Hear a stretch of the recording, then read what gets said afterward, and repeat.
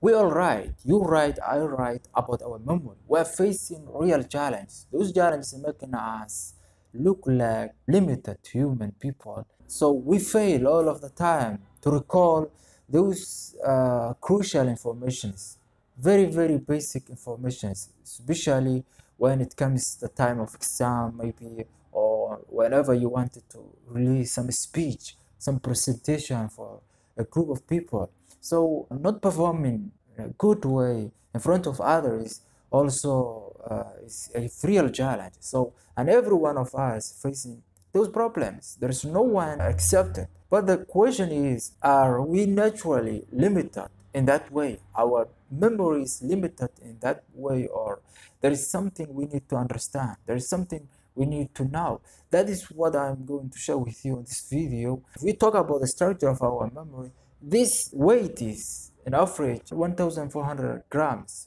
80% of it consists water. That is why the doctors and those physicians are all the time recommending us to drink more water. And in recent studies shows our brain contains between 100 to 150 billion neurons. Each of those neurons makes more than 60,000 snaps to create memories. So this is a giant system that we have, we as a human, but using of that system is the problem. It is 2% of our body, but when it comes to consuming of energy, it takes 30% of that energy of your that you are taking, and the 20% of the entire oxygen that you are taking. Professor Mark Rosen, the psychiatrist of California University, says that in our human memory, if we store every second 10 informations in our entire life, maybe 100 years, 8 years, 60 years, all of those years, if we put 10 informations, 10 knowledge every second in our memory, when we finish in this life, half of our memory is empty. All of those informations can fill half of your memory. That's the truth. That's a fact. But the other fact, we fail to recall very basic information, very small amount of information we can't restore. That's also another fact. He says the problem of our memory is not, it is physical capability. It's not. It is ability. But the problem is the mismanagement, the poor management of using it. There are too many thousands of memory champions who memorize a lot of information, who memorize everything, tons of informations which are incredible.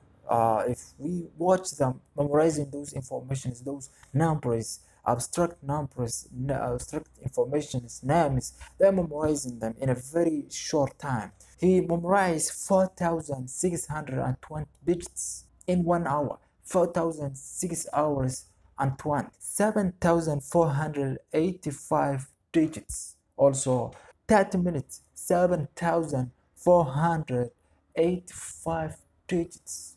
Numbers which are consist 0110. That kind of numbers, you know, and you can understand how it's difficult. It is very, very difficult, isn't it?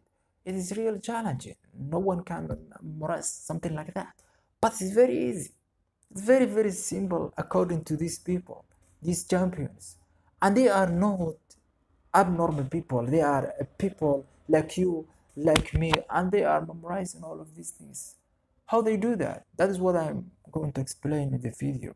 There is two sides, the right side and the left side, and each side has its special characteristics, special ways of functioning.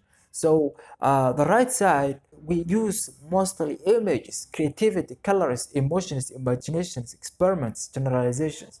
On the left side, we use the language, analyze, one color, logic, repeating numbers, listing details.